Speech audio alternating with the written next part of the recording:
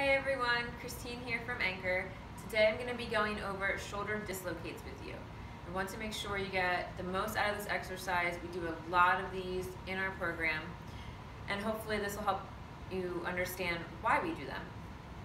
So the reason why we do them is for upper body mobility, also warming up through our shoulders.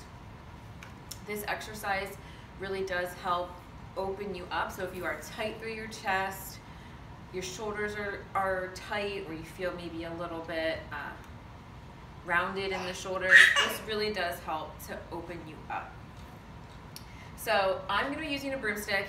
In the gym we have a dowel. If you have anything long like this with like a stick, go ahead and use that. I'm going to have a wide grip with my hands. And all I'm gonna do, first thing, is bring my shoulders down with those nice and relaxed. I don't want my shoulders sticking up to my ear.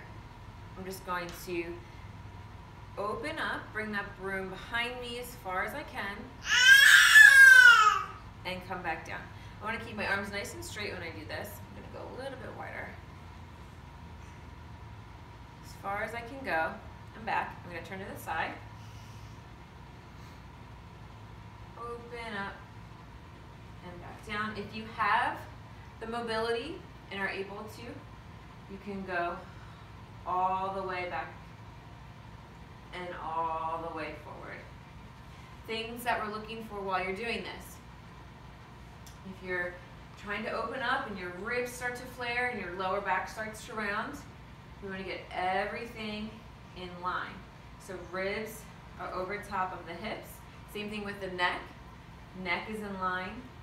We don't want that sticking forward to give us another inch or two.